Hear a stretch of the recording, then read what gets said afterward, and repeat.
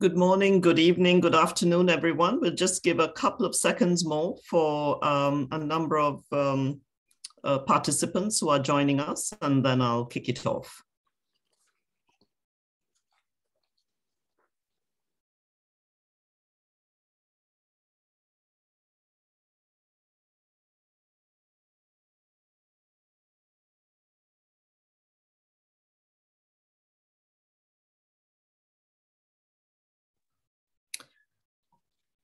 Very good. Let me start. And on behalf of the United Nations Development Programme, UNDP, my name is Kanni Wignaraja, and I am the Regional Director for Asia Pacific.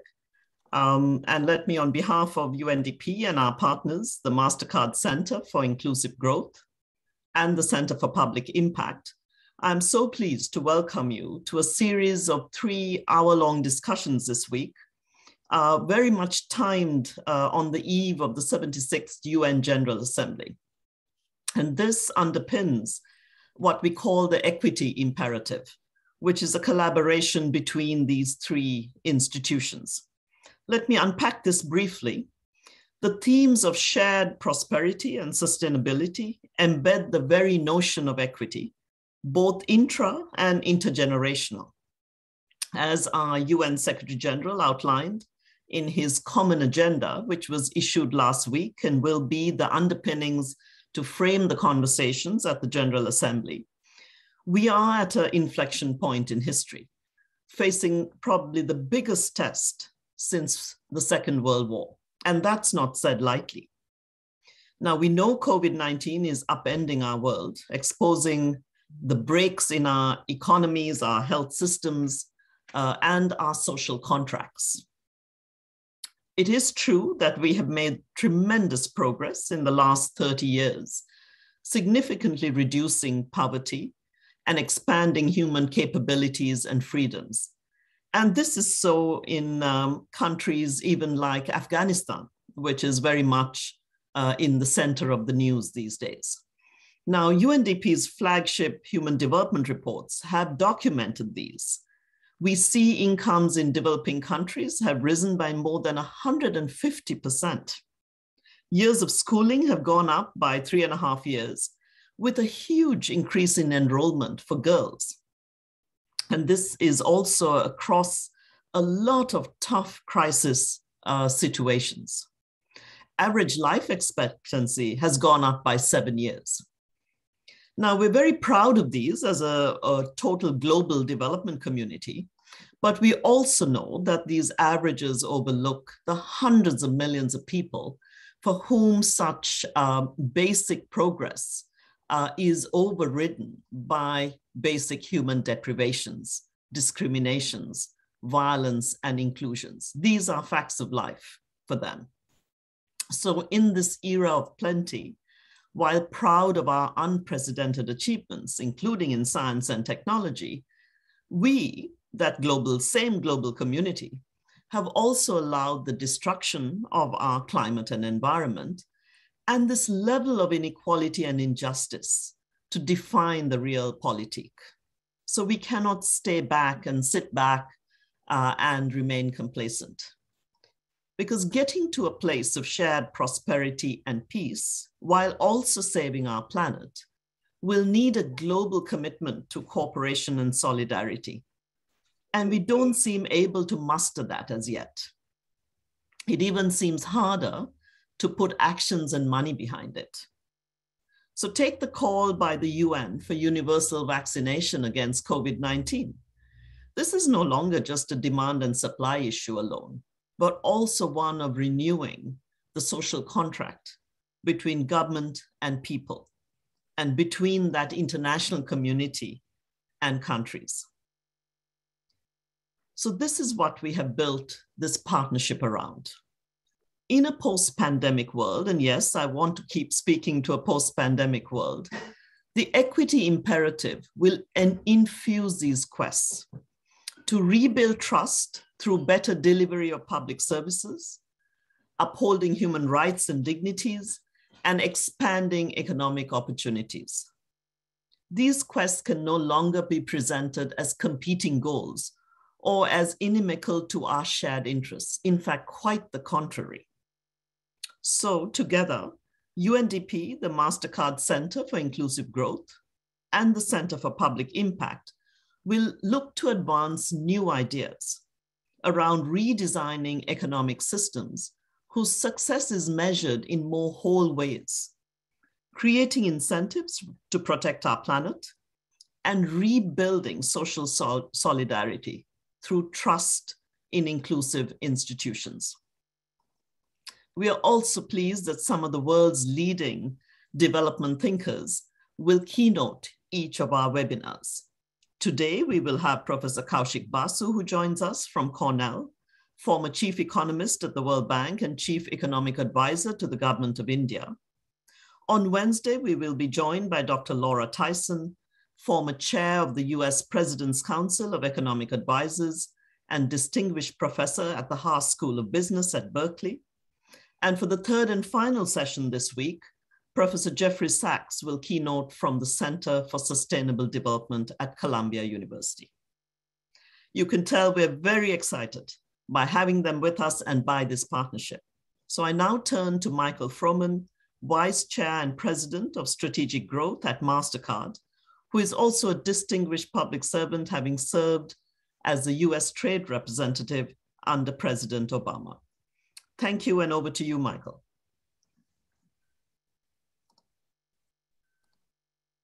Well, thank you very much, Kanni, and thank you to your colleagues at UNDP and our friends at the Center for Public Impact. It's a great pleasure to be with you for this important event. When we look back over the last couple of years, it will go down in history as a time of great reckoning. The pandemic fundamentally upended all of our lives and laid bare our frayed social contract. But it also left us with a clear imperative.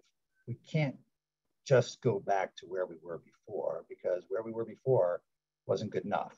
And so now begins the hard work of creating meaningful, lasting change with equity at its core. As Kanni said, a vaccine will set us on the road to recovery, but a true recovery will take an unprecedented commitment from every sector and industry if we're going to reimagine our economic system and society to be fair, just, and equitable. In short, we need to redefine what it means to achieve equitable and inclusive growth itself. Last year, our Center for Inclusive Growth led a collaborative exercise in partnership with the Center for Public Impact to define what an inclusive economy looks like and what it takes to reimagine our economic models to address growing inequality and exclusion. We consulted dozens of economists, policymakers, social sector leaders, and business leaders from around the world. And the result is a new framework called Built for All, which aims to mobilize action across the public, private, and civic sectors to push for and monitor a set of broad actions leaders can take to drive change. We put forward a set of desirable outcomes of an inclusive economy and potential actions the public, private, and civic sectors can take to reimagine and rebuild economies within three major pillars: equitable access to resources and opportunities, a level playing field for work and competition, and collective stewardship of shared resources for future generations. Over the next 3 days, we'll learn from some of the leading experts in these areas on how to start the important work of building this kind of new economy. For instance, we need to expand our measure of economic success.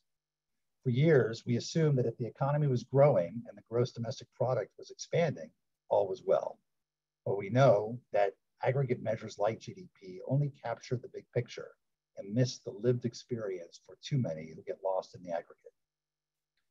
We've got work to do to redesign some systems that reinforce and perpetuate inequity.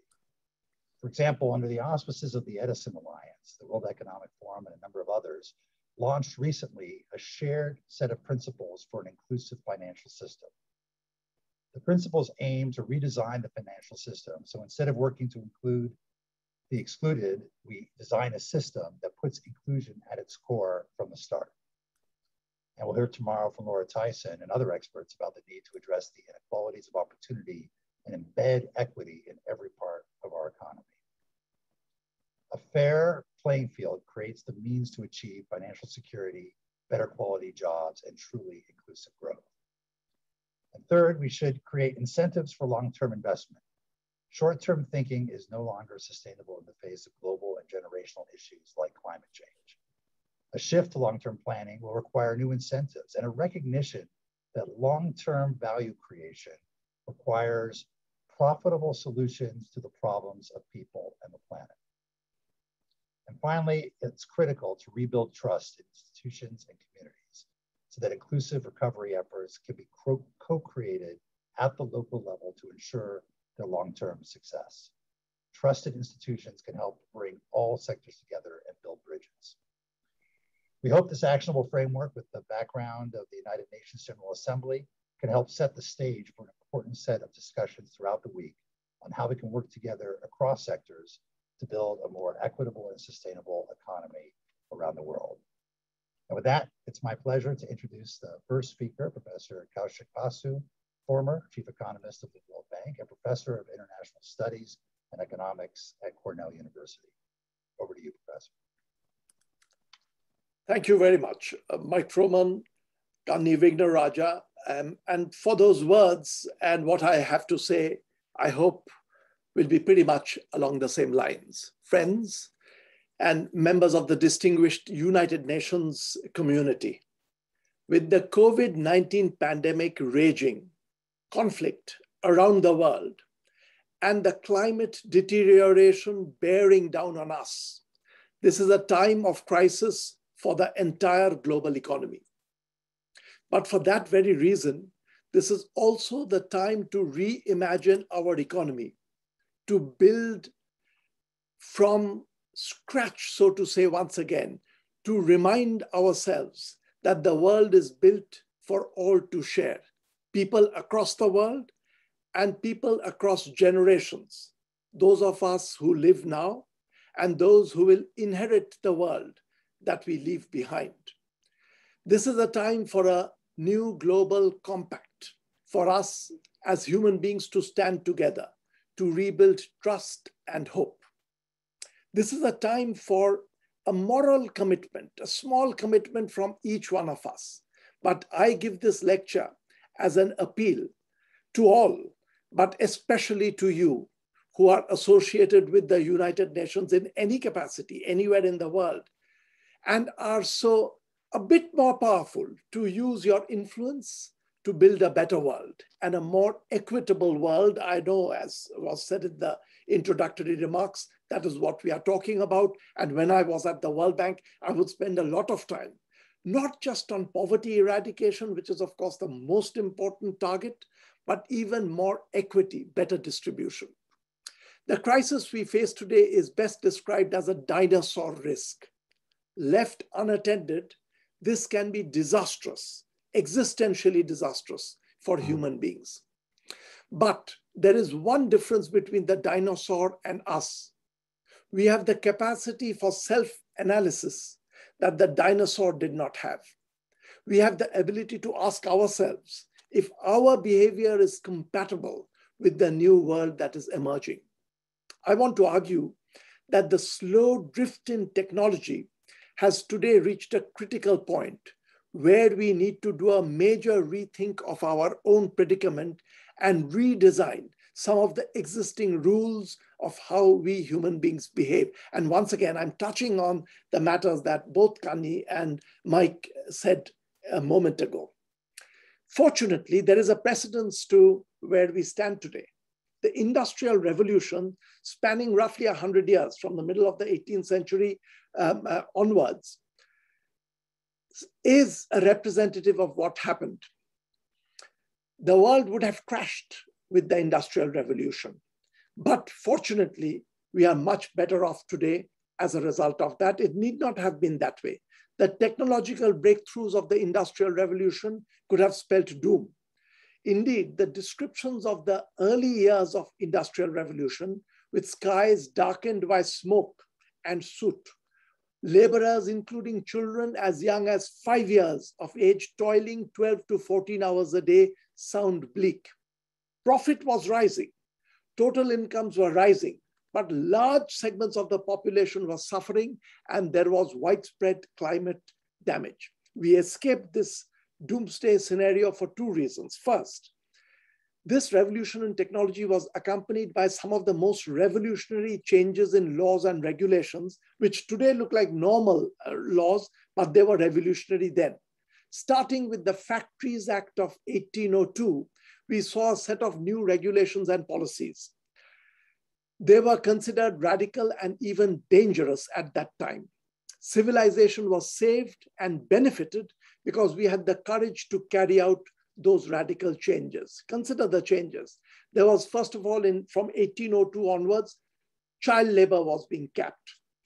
From 1847 very clearly, but even before that, there were caps on the hour of, I'm very sorry, I don't even know quite how to do that. Yeah. There were caps on the hour of work that was placed, and in 1842, what was considered a really radical move, income tax was started in Britain. And people felt that it was completely outrageous, an imposition on individual rights. It seems normal to us today. The second important difference is economics as a discipline made dramatic strides in roughly the same period of the Industrial Revolution. From Adam Smith's Wealth of Nations in 1776 through the works of Ricardo, Mill, Marx to breakthroughs in the late 19th century, we had novel insights into the functioning of the world. We can see the benefits of this in terms of plain simple GDP growth.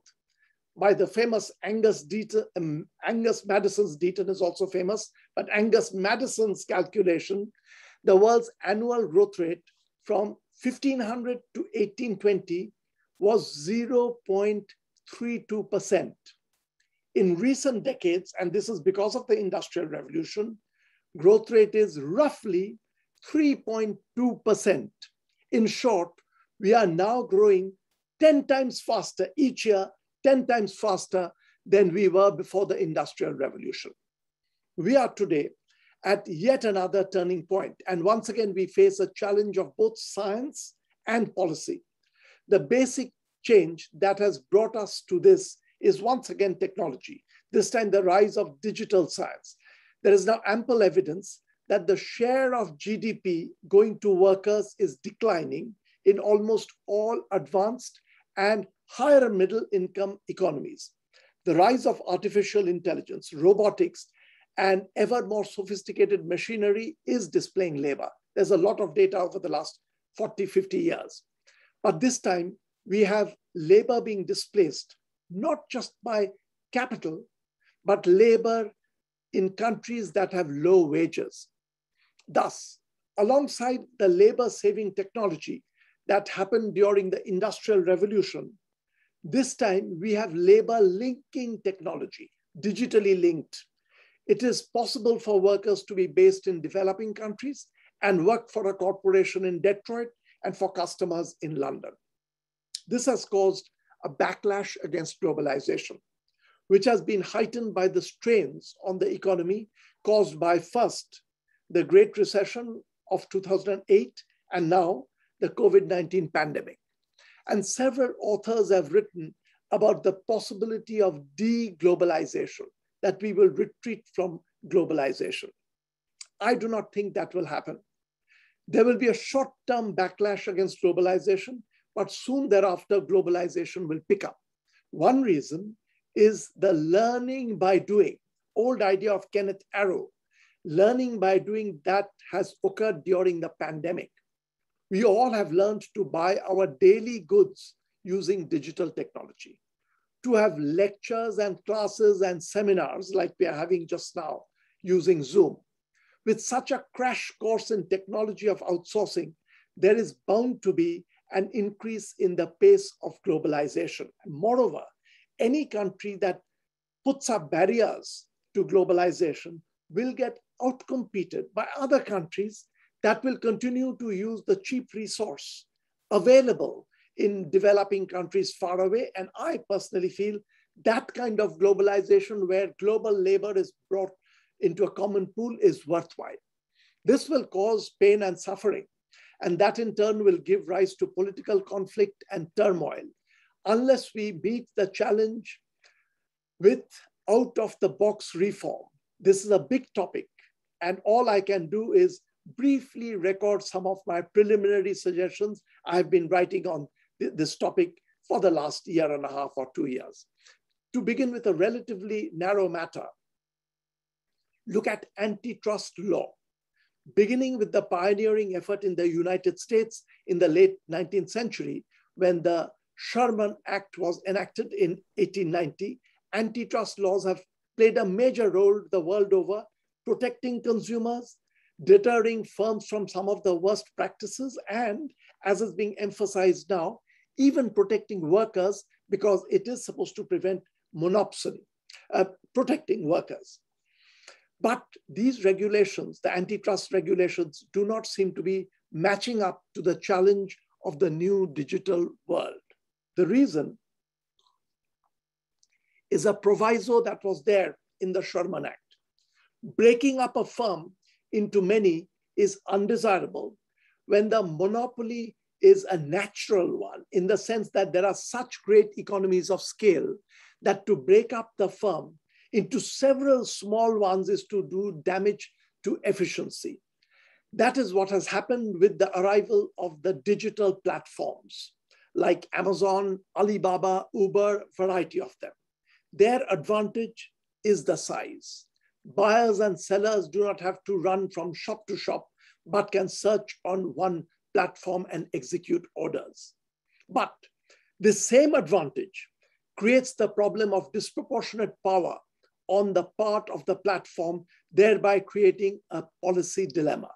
Antitrust laws cannot solve this problem. Our antitrust laws have helped us a lot, and we must continue to use them for a host of sectors where they can be used.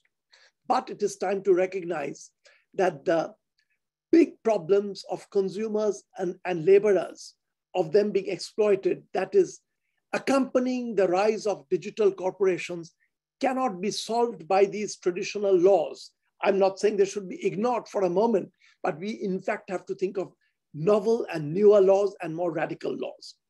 As we look for new policies, we have to recognize that one firm making huge profits is a problem when that huge profit goes into the pockets of a few people. That is what breeds unacceptable levels of inequality. This means that if we have to live with large corporations because of the large returns to scale being provided by the digital platforms, what we need is to turn our attention to some form of profit sharing.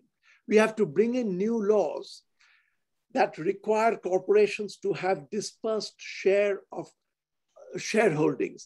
There will have to be severe limits to how big a share of the firm one individual can own. If the shareholding is dispersed, then even if the corporation's profit is large, this will not translate into individuals being disproportionately rich and powerful. The details of a dispersed shareholding are many, and I do not want to go into that here. This is something that I've written on, is of interest, but what is important to recognize that the time has come for some form of profit sharing in the world. The way the time came for income tax in 1842, we have to think of novel forms of profit sharing. Let me turn to a related topic. Seeing how the last round of technological advance speeded up economic growth, there are people who worry about whether another round of fast growth is viable or even advisable. Would it not destroy the environment and prove to be ultimately unsustainable? My belief is we have little choice in the matter. Growth here on will not just be fast if we survive. We may not survive, but if we survive, will not just be fast, but I believe it will be much faster than what we have seen thus far. Just like the Industrial Revolution gave a fillip to growth, we will get another one. There is little we can do about this to stall the growth. There are two grounds for this hypothesis, one based on projection and on reason. As already pointed out, the current global growth of 3% per annum would have been unimaginable before the Industrial Revolution, but we have reached that. And I feel the digital revolution, along with the linking of the world and increased globalization, will give us higher growth. So a substantially higher growth after some bumps, imminent bumps, is very, very likely. However, higher GDP growth does not have to mean a lower chance of long-run sustainability, which is what worries lots of people.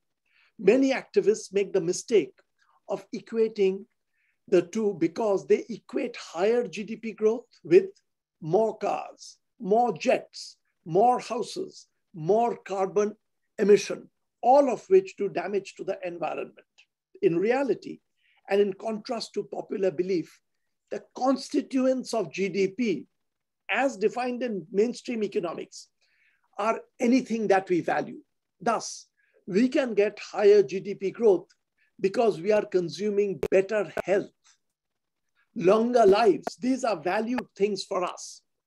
That in the future, much higher growth will be inevitable if those are the forms of consumption, more music, more art, more philosophy. Then we have to, the constituents of the growth will change, but the growth continues.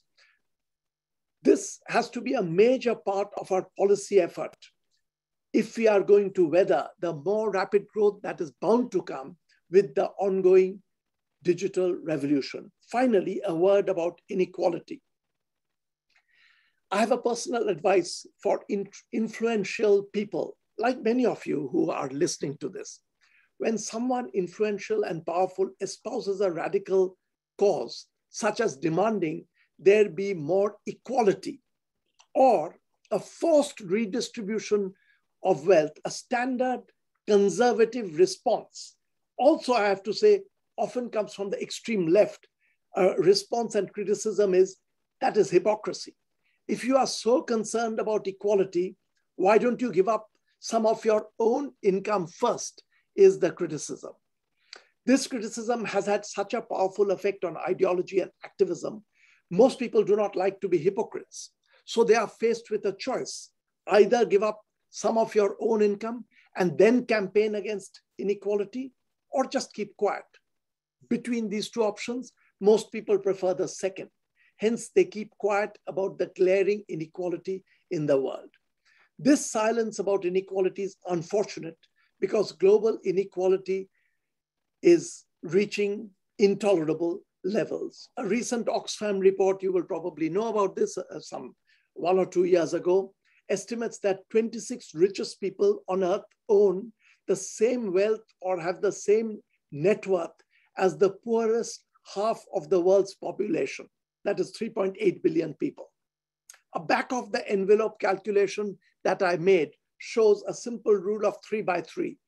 3 wealthiest individuals in the world have more wealth than the entire population of 3 countries, A, B, and C for easy memory. Angola, Burkina Faso, and C for Congo, Democratic Republic of Congo, total population of over 130 million. They have the same wealth as 3 individuals in the world. A certain amount of inequality, as an economist, I'm aware, is both inevitable and important as a driver of the economy. But the level that prevails today is way beyond that. And there will come a time when we will be ashamed, our future generations will be ashamed that we tolerated this kind of an inequality.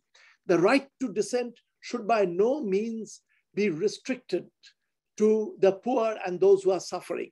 The conservative response that silences the well-off may at first sight look like a reasonable position to take, but it is really a non sequitur. Paul Samuelson, very interestingly, reading about him, I discovered in my life philosophy, takes a very, very simple, similar line. Samuelson became quite rich thanks to the phenomenal success of his textbook. But he was clear about the fact that he was ideologically progressive. And I'm quoting him, "Mine is a simple ideology that favors the underdog and, other things being equal, abhors inequality." At the same time, he made the point that I'm trying to make here to persuade all of you to be active in this domain. When my income, this is Samuelson being quoted, when my income came to rise above the median, no guilt was attached to that. Samuelson did not feel guilty. but he made it clear in the essay that he would not give up his own income unilaterally, but at the same time he wrote, and I'm quoting, "I have generally voted against my economic interest when questions of redistributive taxation have come up." So he did not give it up unilaterally, but voted for a system where collectively all those like Paul Samuelson would be made to give up for a better and more equitable world. And history is replete with examples of people who have taken the stance. The most prominent probably is Friedrich Engels, Marx's collaborator. Karl Marx's Friedrich Engels, as you probably know, was very wealthy. His father owned large textile factories in the greater Manchester area and elsewhere. And Engels worked not by saying that I'm going to unilaterally give up, but I'm going to try to create a better world. There were flaws in the proposal, there were flaws in the blueprint, but as an intention of a better world, it cannot be faulted. Today, hope lies in the fact that there are several among the ones who are suffering and also among the ones who are powerful and have done well by the system, who are openly supportive of this broad, progressive left-wing agenda and the objective of curbing the gross inequalities of our time. They are willing to take the conservative criticism of hypocrisy for this larger purpose, and that is what makes their cause morally powerful.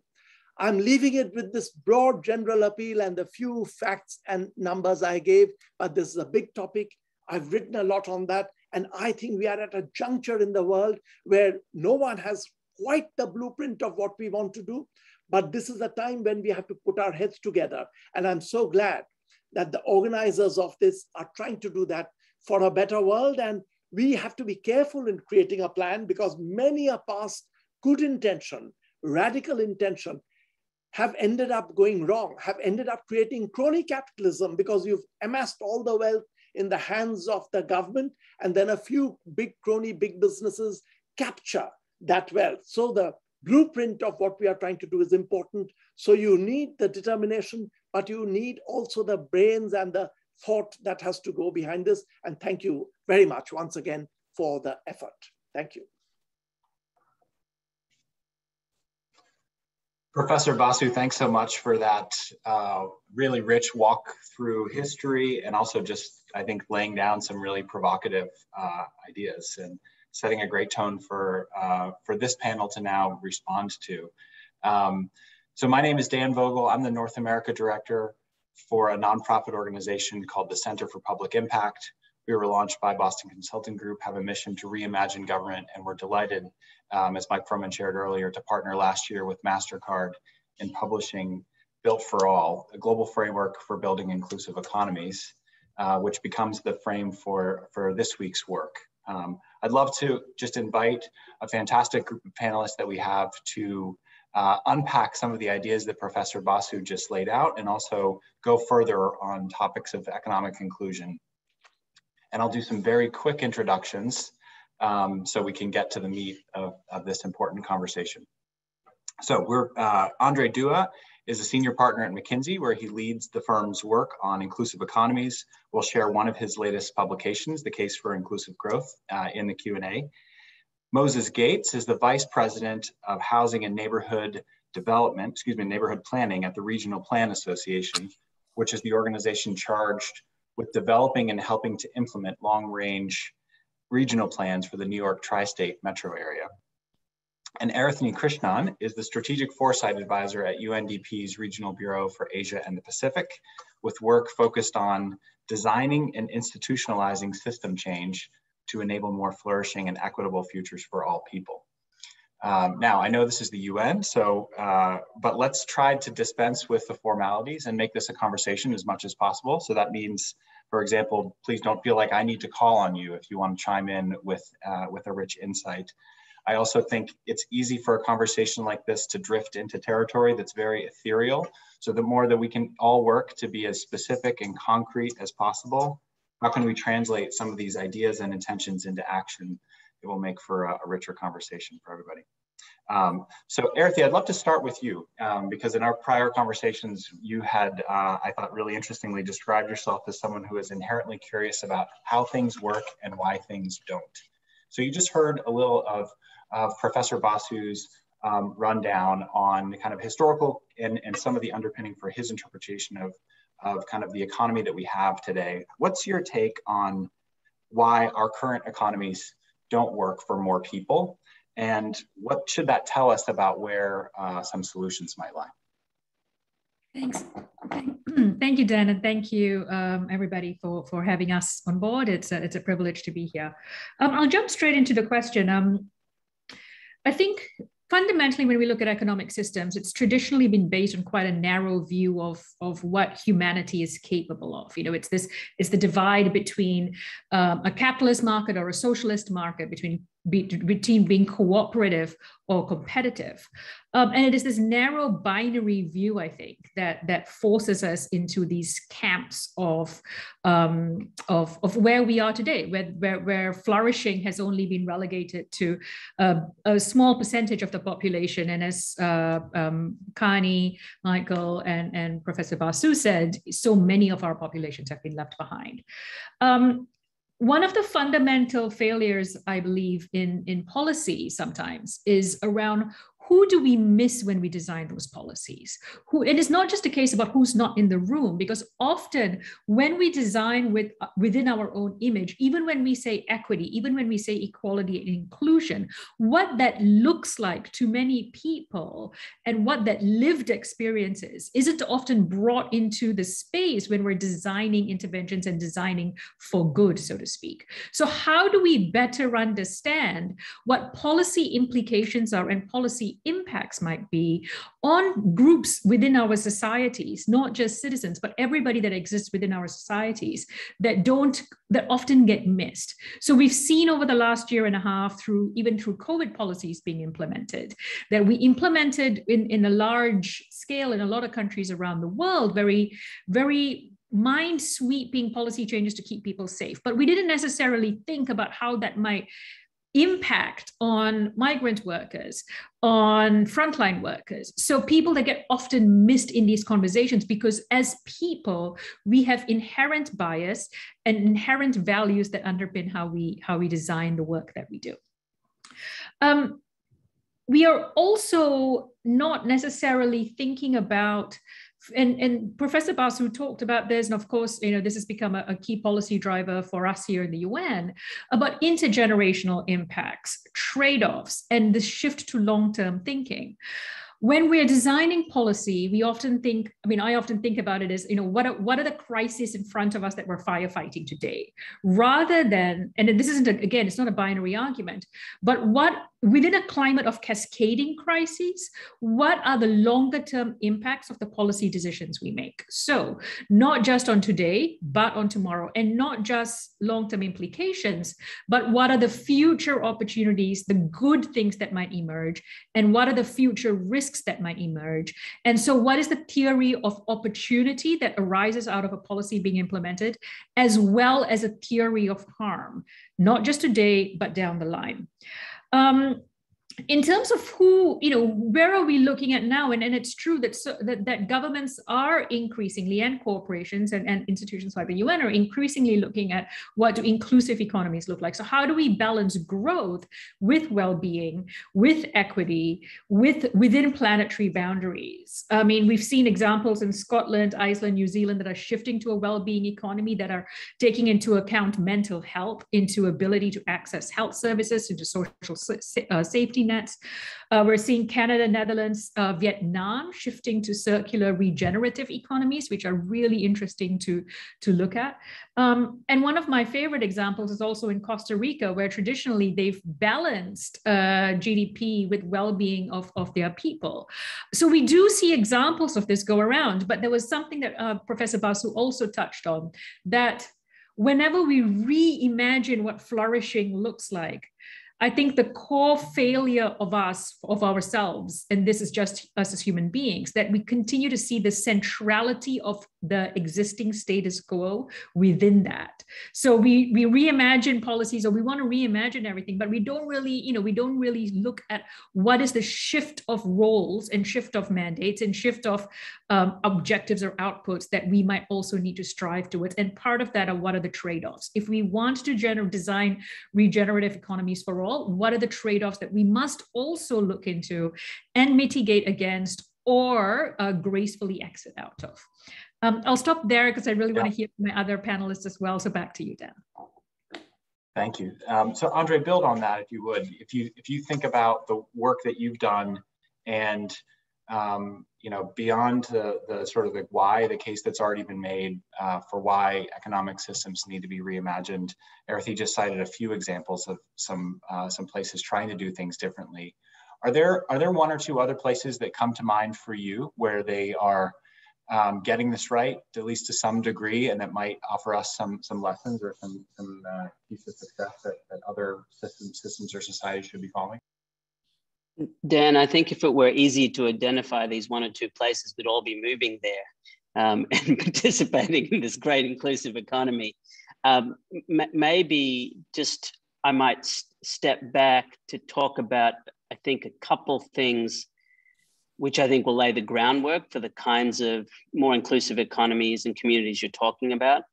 I think the first thing that it's very, very important to talk about is the central role of growth, meaning it's very difficult to have the kind of economy we want, which is inclusive, without growth.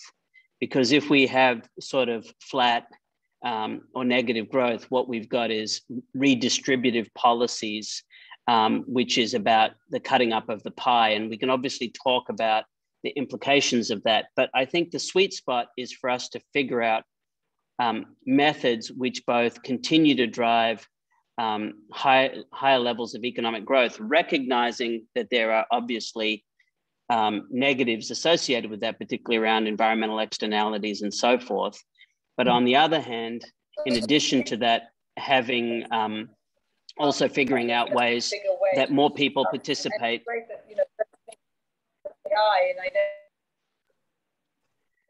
Hey, Marcella, you may just put yourself on mute if you could. Thanks. No problem. So I think, Dan, the other side of that then is, so you have a growing economy, and then you also have to figure out ways. I think when people talk inclusive, we're talking about who gets the opportunity to participate, but I don't think any longer we can talk about it as just opportunity. We have to have some mind to, is the opportunity to participate leading to outcomes of reductions in income inequality? So I think that's kind of one framing thought. The second I would say is particularly relevant right now, because I want to get to the growth point, is the whole issue of productivity. What we're sort of seeing right now, so obviously growth comes from two vectors, right? It's population growth, and a big part of the growth in the US has been basically the entry of women and some minorities into the workforce since 1960. But as labor growth has slowed, an important driver is productivity. And post-COVID, we are seeing some productivity dividend from some of the things that were talked about earlier, which is digitization, automation, and so forth. Now, there are a couple of issues with that. Right now, most of that productivity dividend is coming in what we'd call the superstar industries, typically digital, technologically oriented companies, and therefore they are currently seeing 60% of the productivity growth we're seeing in the economy right now. So of course that has some issues about who are the beneficiaries of this productivity dividend. And I think the other thing to think about is, in order for this to generate a really positive 2020s, a positive decade, or some people have said the prospect of the roaring 20s, we need that productivity dividend to be broader. We also need there to be sufficient consumer demand that supports the productivity growth, because that will lead to overall economic growth. So let me just stop there, because I do think it's important to ground ourselves that I think it's better to expand the conversation from inclusive economy to inclusive growth. And I think it's better to understand what's the role of productivity in that. And I think within that context, we then need to say, are there on-ramps and opportunities for participation? And are those opportunities demonstrably leading to better outcomes for populations who've seen their wealth stagnate? You know, for example, as we know, Black Americans have seen declines in wealth relative to white households. Anyway, I think perhaps let me turn it over to others. Yeah, no, I think you make fantastic points. And Moses, I would love to invite you in then, because what Andre's describing is a set of how do we set the table either from a policy making standpoint or a set of kind of partnership building. It requires a degree of alignment across not only different parts of government, but government plus the private sector, the social sector, and a range of actors kind of pulling together in the same direction. And that coordination in practice is hard to do. I wonder if you could talk a little bit about what does it look like for you in the tri-state area. You know, what makes it hard, and how, if you've been able to overcome some of those barriers to coordination among different actors in an ecosystem in pursuit of inclusive growth, what lessons might you offer? Yeah, absolutely. You know, so first let me kind of introduce our project and what we did here in New York City. And it's interesting because this conversation is very much in the global context, and we focus specifically on the very local context. And this let us do kind of a couple of things. The first thing it did is it let us avoid areas of division that are mainly federal or maybe state policy. When you talk about inclusive growth. And these are the things everybody knows. This is the role of labor unions, the role of federal government and regulation, the role of taxation and minimum wage, the kind of things where you have, you know, real divisions where people are not going to change their mind in a, you know, around a roundtable conversation on the appropriate roles. And the local government doesn't have a lot of influence on many of those things. And so it let us kind of look a little bit more at areas of consensus across this. The second thing we did is we deliberately tried to get a steering committee to set policy that was, I would say, kind of knowledgeable and smart mid-career people. Not necessarily young people. We had kind of a range of ages. We had a range of experiences, but we made a real effort to get, you know, a steering committee that was representative of New York City, that had, you know, different life experiences, different professional experiences, and that weren't the people who are able to have these conversations around the both formal and informal tables in general. And I wanted to raise a couple of, you know, interesting things that I think are a little bit different about the approach they came up with than some of the other approaches. And the first one is something that, you know, has been touched on by all three of the speakers so far, and that's essentially, does policy inform systems or do systems inform policy? And, you know, which one is the one that you are looking to change? And the steering committee focused very, very, very heavily on systems. You know, they very much believe that systems inform policy, that the key was to changing systems, to changing power relations, and to looking for the areas in municipal governments in which that could be affected. And that's a little difficult in municipal government, and that kind of ran into one of the minuses of focusing so locally, is that New York State and New Jersey are separate states. They're always going to be separate states. They're not going to merge. There's not going to be a constitutional change in the United States. It's going to, you know, reconfigure the power relations between the states. Like, you're working within what you're working with.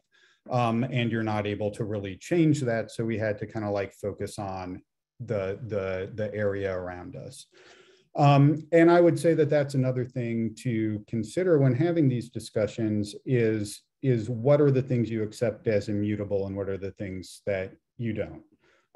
And, you know, having that expectation early, we said we are focusing on things local government can affect within a 10-year or so time frame in a realistic manner. Having that ability lets you avoid going down a lot of rabbit holes of re-governance, of things like that. The second thing I would say is that they did a much deeper examination of systems and power relations than happens a lot of time. It wasn't just, we had a big discussion on the role of local land use planning. And we went beyond just the relation between the city government, which is generally pro-development, and the neighborhood institutions, which are generally anti-development. And they very much went into which types of neighborhoods and why are they anti-development, and what is the appropriate role therein? Are the richer, low-rise, mainly white neighborhoods, maybe they should have a different kind of relationship than the denser, historically disinvested neighborhoods. And that's something that we don't see often a lot, is that kind of nuanced understanding and approach. The third thing is the language, and the language that the steering committee used was much more direct than a lot of times you otherwise see.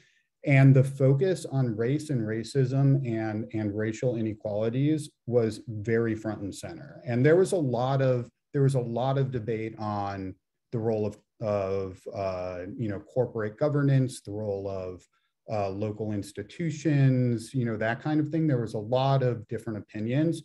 There was no dissension on the fact that racial inequality was central to what they were trying to address. And that's another thing that I think was very noticeable about this kind of group, and I think is something that is only going to grow more and more. And I would say that, I would also say that type of focus and that type of direct language did make some folks uncomfortable. And it's the kind of thing that I think can be a real disconnect between different groups addressing this. And I think that is the last kind of lesson that I would say happened. The general focus, didn't end up very different than a lot of other things in terms of the policy recommendations. And that is kind of the positive lesson I would take from this is, when people have talked about I'll call them political divisions between people and the approaches, I don't know that the policy outcomes are that different, in terms of the recommendations. And I think that there's winding roads to get to the same places, and being able to talk to each other and being able to navigate those difficult conversations around language and approach and systems and privilege. Like was mentioned before, the people not wanting to feel like hypocrites and things like that. If you can navigate those things, I very much believe we can get to places of consensus and the ability to affect real change in those places. Wow. No, that's I think some really rich, fantastic insights. We'll post the fourth regional plan and this New York City Inclusive Growth Plan as well in the Q&A, so folks can reference it. I also saw there was an institutional story that ran in and through that, where you were partly calling out some of the institutions that weren't working for people, but I really appreciate your unpacking some of the human dynamics. André, I'm going to go to you because it linked what Moses was saying linked with something that I read in your most recent report, where you had said, talking about kind of how do we get execution that ensures inclusion alongside growth in the development process. And you wrote, it'll take strong shifts in resources and capabilities, stakeholder interests, and organizational incentives, and trust across social networks. And I thought, that sounds really hard. And it's layered on with the challenge that Moses is describing, where folks are speaking different languages. So maybe if you were advising someone with a sphere of influence, where do you start? What are the trade-offs of an approach that's kind of more focused either at the neighborhood or city level versus a metro region or a nation? How do you think about where to start? Well, that's a really good question. I think the received wisdom in the last 10 or 20 years, obviously, when we think about economic development, has really been at the metro/region level. That's essentially the level at which we have the labor market operates, at which agglomeration of industries and related supply chains happens. So that has been, I think, the framework that people have adopted. But I think the question really is, and Moses, I really like what you said, which is, it starts with a little bit reframing how you're going to tackle the problem. I mean, it's the asking of the problem, what the problem statement is, that changes all the choices that then flow from that. So if your problem statement is that we have to seek economic development, that's different than how might we create an economy in which more of our citizens have opportunities which allow them to realize their full potential in all the ways we know they're capable of, without assuming that different people have different capabilities or potential.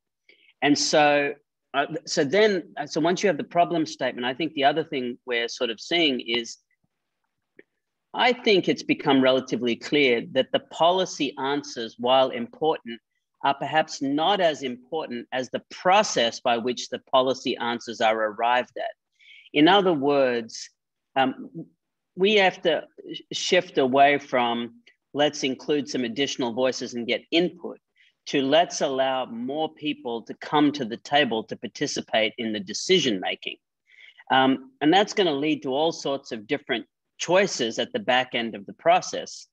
For example, we're having this national dialogue, obviously, about infrastructure, but how you think about infrastructure, and Moses, let's take your example of New York City or the tri-state, the Second Avenue subway probably wouldn't make your list of things to do to create a more inclusive economy, but creating connectivity from a transportation point of view with other boroughs who are underserved and so forth, might lead you to arrive at a very different conclusion. So I think, Dan, what I would say is it's really comes down to a much more genuine procedural design about who to include, how to include them, and how not to do that in a pro forma way.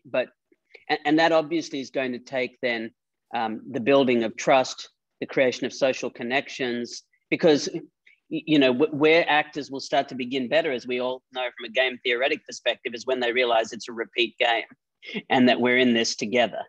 So maybe let me just stop there. Yeah, no, I think that's really well said. And I also appreciate your highlighting kind of basics of human relationships and being not transactional, but actually thinking about how that works. So Aarathi, we've got 3 minutes. I want to give you the last word. And because both Moses and André have just touched on degrees of kind of systems change and the mindset shifts or reframes that are required to give us a chance at having a go at that. So how would you describe or build on the mindset shifts that are needed if we're to be successful in cultivating economies that work for all people? Thanks, Dan. I think when we talk about mindset shifts, there's something that André just said that I really resonate with, and it's a really central part of the work that we do, which is around how can we reframe the problem statement? And reframing the problem statement is a big part of how we think about what the problem is, right? So when we are narrow, if we make assumptions about what the issue actually is, we're not necessarily seeing the breadth and complexity ahead of us and the system in which it existed. So I'm really resonating with that. I think when we're talking about mindset shifts, particularly when we're thinking about long-term planning, long-termism, future generations, how do we fundamentally shift the DNA of our institutions and our governments to take greater risks? The openness and curiosity of what could be if we remove the barriers that shackle us at the moment, and what that might actually look like unleashes our imagination. And there's always controversy around the role of imagination in policymaking, that one is too fluffy, but it actually integrates it really beautifully. If we don't have the North Star of what we could be as humanity, then what is our roadmap for getting there? But mindset shifts don't happen. And again, I want to agree with Moses and André that the process is just as important as the final policy, but it doesn't happen from just, using a specific type of methodology or a specific type of tool.